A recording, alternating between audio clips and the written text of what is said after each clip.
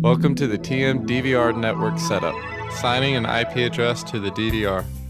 On the DVR, right-click using the mouse anywhere on the screen to bring up the menu, and then select Menu again at the bottom. Select the pen in hand icon to bring up the numerical keypad to enter in your password.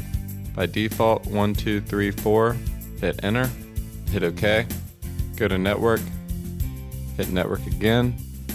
You should have already restarted the DVR after physically connecting to the network.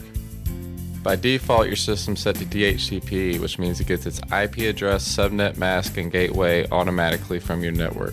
Please go to a PC connected to the same router from the Windows desktop. Go to the Start button, go to Run. At the Run prompt, type in CMD and click OK.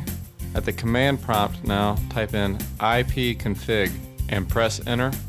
The default gateway and subnet mask should match the default gateway and subnet mask of the DVR.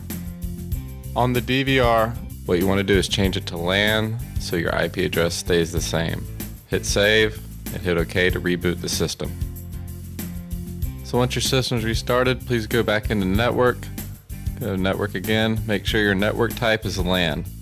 What this does is it locks the assigned IP address to the DVR.